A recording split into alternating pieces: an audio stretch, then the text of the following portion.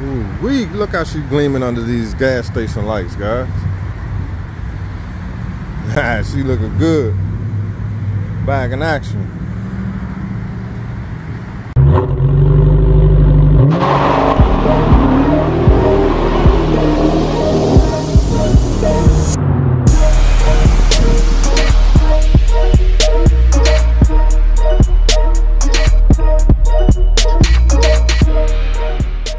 What's up, guys? Welcome back to the channel, man. Welcome back to the channel. Right now, man, I got the raw pedal in Sport Plus mode, and I got the SRT page. I got it on sport mode.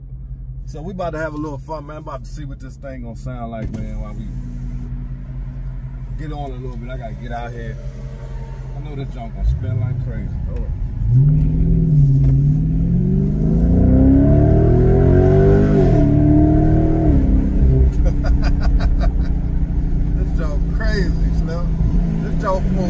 Ridiculous with this damn raw pedal. I need some gas too, y'all.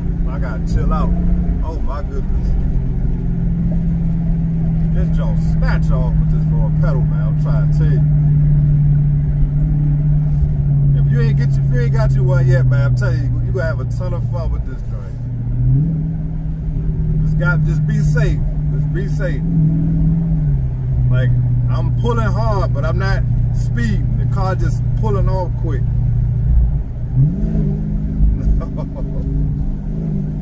Hold on, y'all. Got the paddle shift. Yeah, I got the paddle shift.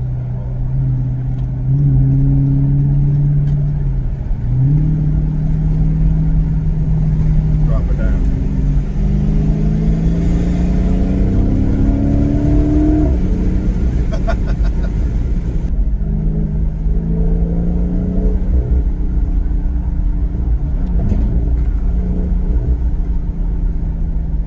Singing today. Let's get over.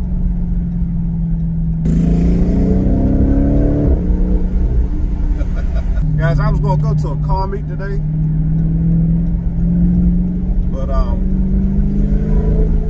car meets don't do well on my channel. Nobody watched the videos, so I'm like, I ain't gonna waste my time going. If I go to a car meet, I usually go just for my own enjoyment, not necessarily for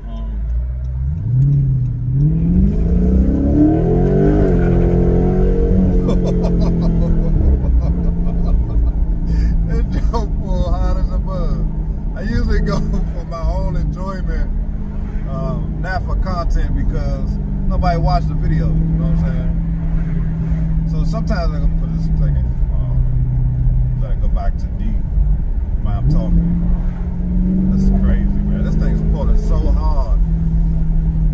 Again, I usually go for my own enjoyment, not for content, because all the other times that I've uploaded car meet content, nobody watched the video. So my camera, let me fix y'all real quick. Hold on. Nobody watched the video, so a lot of times I go to car meets, I'll just go and just look at the cars, talk to people, but I don't necessarily record it. But let me know if you guys want me to actually record car meets. I mean, I'll record it, you know what I'm saying, if y'all want to see it, but I'm not going to just waste your time or my time uploading and editing and uploading the video car meets and y'all don't want to see it. And it's funny, guys, because I promote the raw pedal, and the first thing everybody want to say is, it doesn't make the car faster, it doesn't this, it doesn't that. I've said that in the install video.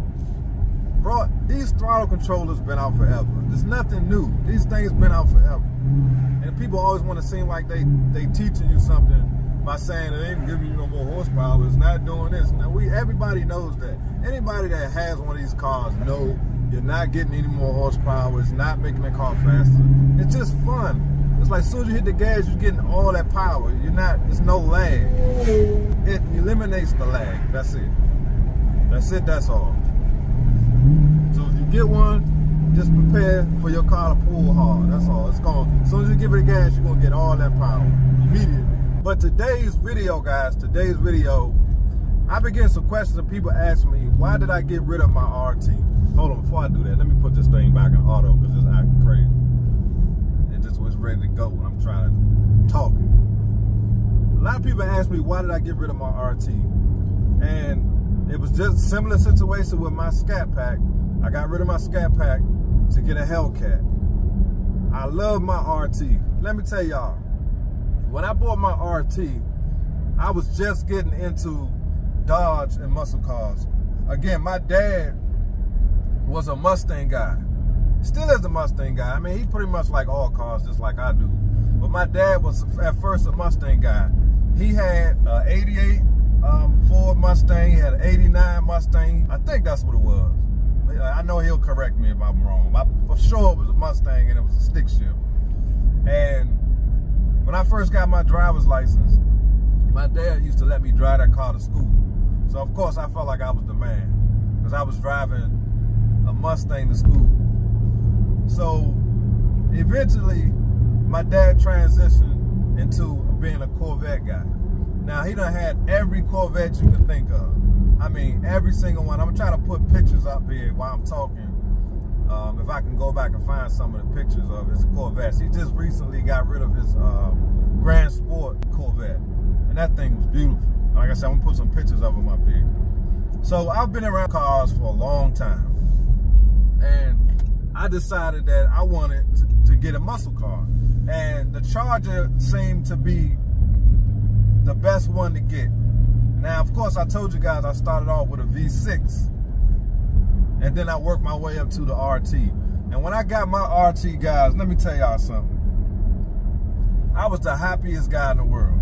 That's why I don't understand why people let other folks talk bad about them just because they got an RT. When I got my RT, you couldn't tell me nothing. You couldn't tell me nothing. I actually did a lot of stuff to my RT. And it was white. It had the red and black leather seats, sunroof. That car was loaded.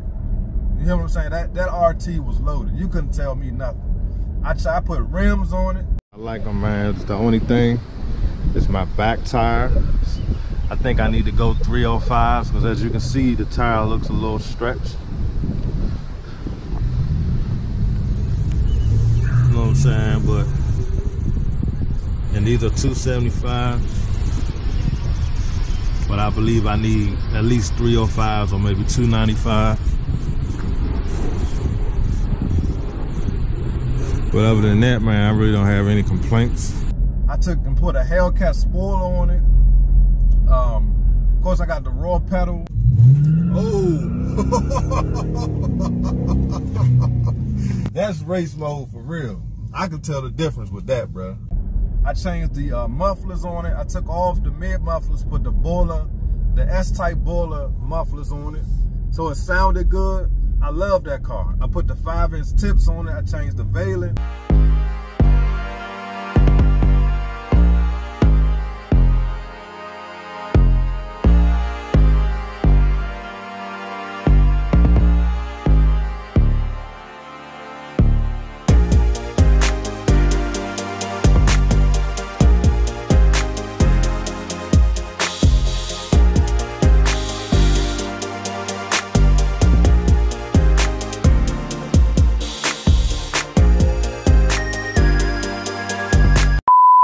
A lot of stuff to my RT, but I'm gonna tell you, and this is just how it goes. I eventually got used to the horsepower of the RT, and I'm just being honest. I mean, when I first initially got it, especially coming from a V6 to a RT, I loved it. I felt like I didn't need any more horsepower. I was like, that's it. That's all I need right here. And over time, I really got used to the horsepower. Like I said, I used to do burnouts. Smoke it up. Yes, sir. I was doing all kinds of stuff in my RT. And if you go back through my videos, you'll see that, guys. I really enjoyed my RT. And that's really what initially started my YouTube channel. And my dad had moved to Georgia, and that was a way for he and I to communicate. He used to, you know, he could see my cars through YouTube. And the rest is just history. You know, I started uploading videos and people started subscribing, and you know, and the rest is history. And that's when I started doing the dealership videos as well. I was like, let me go up and see what else they got. With more horsepower. Didn't really know too much about Scatpacks, didn't really know nothing about Hellcats. And my RT was a 2016. People kill me talking about they were the ones started the dealership videos. You know what? It don't even matter for real at the end of the day. But if you go back through my video, I'm talking about 3-4 years ago, I was doing these dealership videos. Oh, this is 18. I thought this was a 19 joint. See, they got a few of these 1320s up here. See, these weren't here the last time when we came up here. And I think this one is open. So technically, I'm the OG of the dealership videos. Now, people kind of took it and ran with it, yeah. But originally, I was the one that was doing the dealership video. Everybody else acting like they were scared because they would say you window shop. But people were tuning in. People wanted to see what was at the dealership. And then I started doing the reviews. Then that's when Dodge announced they were coming out with a wide-body Scatpack. And that changed my life, guys. I seen that wide body on that car. I told my wife, I gotta have one. I gotta have it. And I tried several times to get one. But, you know, at the time when they first came out, that's what I was telling you guys.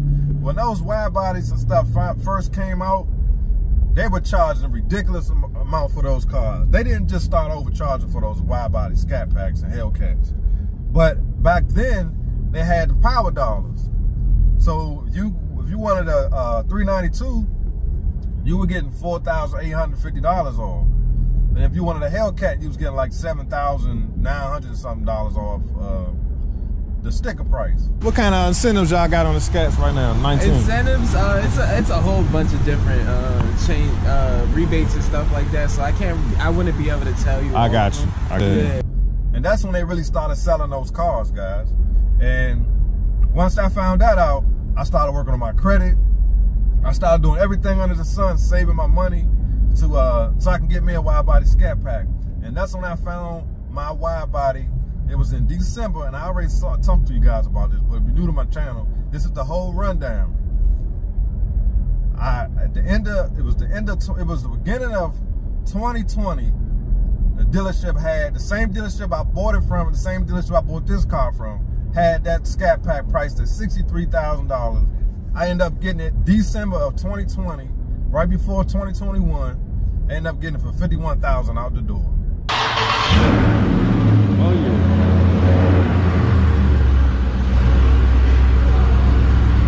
Off the showroom floor, baby. Man, I appreciate y'all support, man. Real. Dream come true, man. Because, you know, a lot of folks keep asking me why did I get rid of my RT, because I honestly believe the RT would be a better car for YouTube, because you can do a lot to it. You can mod it, you can make it faster, you know, you can do all kinds of stuff to the RT. And Monterey Hemi is a prime example of somebody taking the RT and really doing something crazy with it. Him, RT Life, Monterey Hemi and RT Life are the two folks you want to definitely follow their channel if you're not. Most of you guys are. They really took the RT and made something special. And if I could do it all over again, I'm not gonna lie, with the exception of this car, I would have just kept my RT and modded it. Because if you really want to have some content, that's how you do it. You take that RT and you make that thing crazy fast, crazy horsepower. So all the guys that got the RTs, man, don't feel bad. That's a great car. It's a lot cheaper than these Scatpacks and these Hellcats, and you can pretty much mod it and you'll be right there with them. And now you're gonna add the wire. Look at RT Life's RT. Look at that thing. That thing's a monster. And his car paid off, where everybody else got $100,000 debt on their credit report for a Hellcat, and their cars are paid off. That's pretty much the reason why I got rid of my RT. And on top of that, I only paid $33,000 for my RT.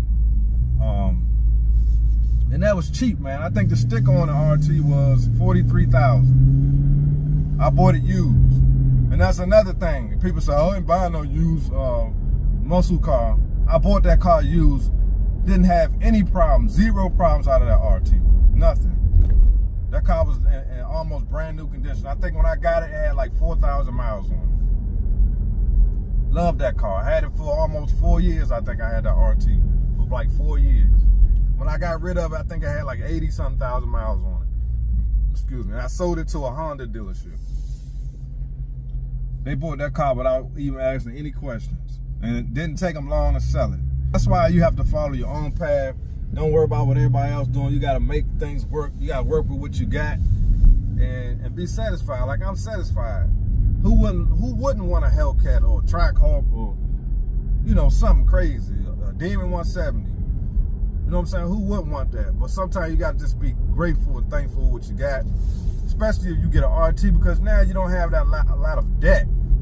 You can pay that car off and still make it faster than somebody who got a Scat or a Hellcat, but they still owe payments for another 6 years. You know, so you have to look at the big picture. So I hope that answers your question, man. That's pretty much the main reason why I got rid of it, is because I just got used to it and I wanted more horsepower. And I will say, if you don't mod your RT, there's a significant difference in the horsepower between a Scat and an RT, and definitely a Hellcat. I mean, that goes without saying. But the other than that, man, you know, you couldn't tell me nothing about my RT. I could pull right beside a Hellcat when I had my RT and didn't feel no shame at all. No shame. I gotta turn this damn raw pedal off, because even in normal regular mode, this thing's snatching around. So my advice, man, just keep doing what you're doing, guys. And also, I appreciate y'all still supporting the channel. Both of my boys got their learners now, so I'm in the process of teaching them how to drive. So my time is very limited. I try to upload when I can. It's spring, summertime. Enjoy your RT. And don't let nobody talk crazy to you about your RT. The RT is like that. The RT is a badass car. So appreciate y'all watching. I'll see y'all on the next one. Peace.